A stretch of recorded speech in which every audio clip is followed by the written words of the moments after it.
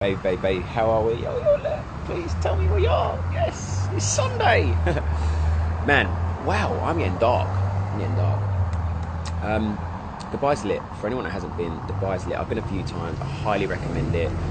The thing that I like about Dubai is great energy, good vibe. You're gonna have a good time here. Good thing about here as well is there's a lot of high net worths as well. If you're able to rub shoulders with the right people, you're gonna step up your game as well. Like for me, I've got people in London, but here, these people make me want to level up even more. As I've explained before, your network is your net worth, right? You want to be rubbing shoulders with the right people to make you up your game as well, so you don't feel comfortable. You're like, damn, this guy's doing bits, I'm gonna go and do that as well. And that's what I love about this place. There's a lot of people making movements, right?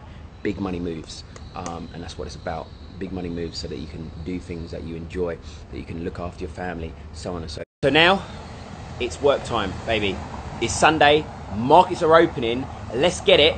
So I'm doing all my analysis now. Technically, fundamentally, we're gonna crush this week. I'm gonna put up there's gonna be a video on my YouTube tonight. Please give it a watch. It's just breaking down gold, that trade that I took last week, just because it's really quick and simple. And then, I'm gonna put up a blog about this Dubai trip. It's been insane.